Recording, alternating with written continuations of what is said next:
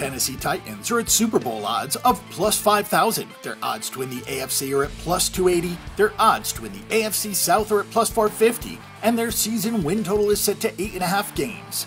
If there is a battle for the least exciting and mediocre franchise in pro sports, then you'd have to put the Titans at around minus 150 favorites.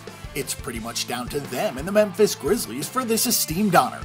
The Titans have gone 9-7 the past 3 seasons and did not have a single player on the NFL All-Pro team for 2018, and not even one player on the All-Pro second team.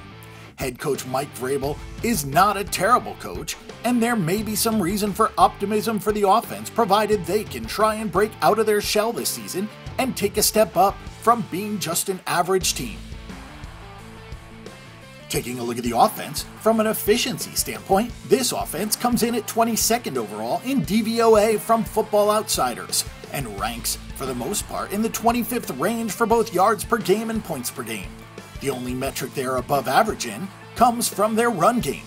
They'll have Derrick Henry returning along with the change of pace running back Dion Lewis. Outside of those two, there is a lack of both depth and options. Their success will once again be dependent on the development of quarterback Marcus Mariota, who has underperformed the last couple of years. He's shown flashes of brilliance and he's been hit by injuries, but if this team is to excel, then they'll need him to become a top-tier quarterback. As a precaution, they did a smart thing and brought in quarterback Ryan Tannehill to be the backup in case of injury or poor play. Corey Davis is their top offensive threat, but only managed 2 100-yard games last year. With the return of a healthy Delaney Walker, the new receivers, and a new OC, we may see some more points in 2019. The defense is where the strength of this team lies, but it does so without fanfare and without much attention. There are no big games and nothing in particular that they are great at, statistically speaking. They're 8th in yards allowed per game and actually 3rd in points allowed at just under 19. Bringing them back to reality slightly is their weighted DVOA ranking from Football Outsiders, which has them at 19th.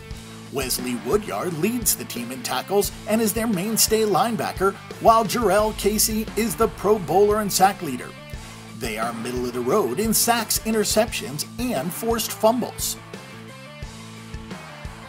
The Titans have one of the more difficult schedules in the league at number 9 toughest looking at last year's wins and number 7 toughest looking at this year's projected win totals.